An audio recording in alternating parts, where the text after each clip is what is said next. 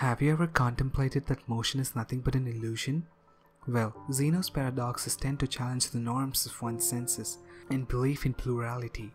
These paradoxes are a set of philosophical problems generally thought to have been devised by the Greek philosopher named Zeno from Elea. In this particular paradox, Zeno gives an example of arrow in flight.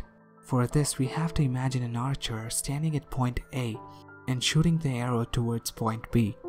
Zeno states that for motion to occur, the arrow must change the position which it occupies.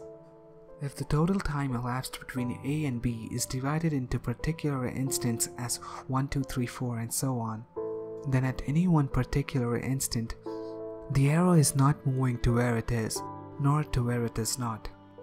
It is not moving to where it is because it is already there, and it cannot move to where it is not because no time has elapsed for it to move there. Therefore, there is no motion occurring at any instant of time. If everything is motionless at every instant of time, and time entirely is composed of instants, then the motion is impossible.